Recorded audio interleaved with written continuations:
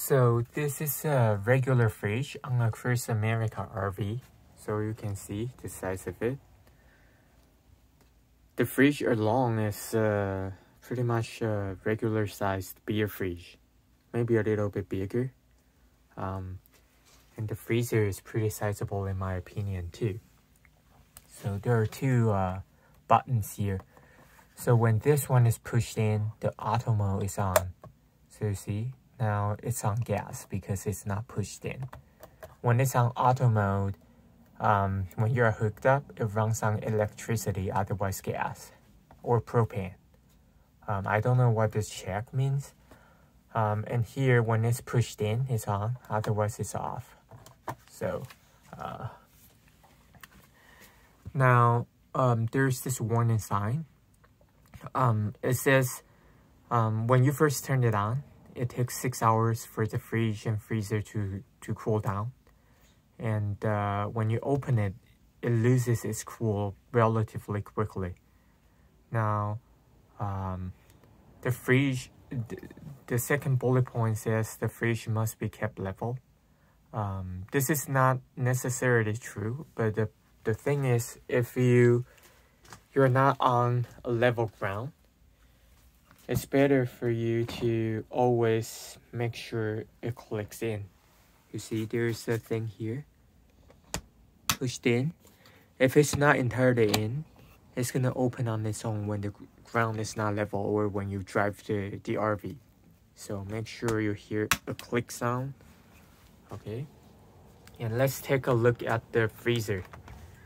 So you see, it's in my opinion pretty sizable. And it really freezes stuff. You see, this is all ice.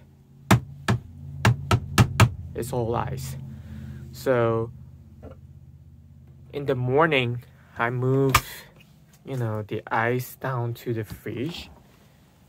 So when, it's not cool enough, at least this can act, the fridge can act like a cooler with an ice in it. So I can move it down, just put it somewhere. So it's gonna help. And as you can see, it's pretty sizable. I have a lot of stuff in it. Sausages, hot dogs, cabbage, greens, a lot of things. Even like a 24 pack of eggs can go in. Like this is from Costco, so Costco stuff goes in too. And on the side, it's a lot of stuff too. So you see this one, it used to be ice, not anymore. It's just water at this point. Oh, not this one. This one. Part of it is still ice, as you can see. So it does cool down.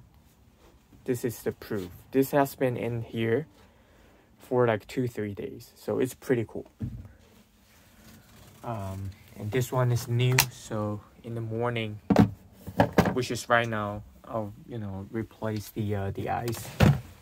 So here, as you can see, in these two bins, a T-bone steak goes into. It's pretty sizable. Okay. Make sure you hear the click when you close the door. And now this goes back into the freezer. So make sure you hear the click, push it in, push it in.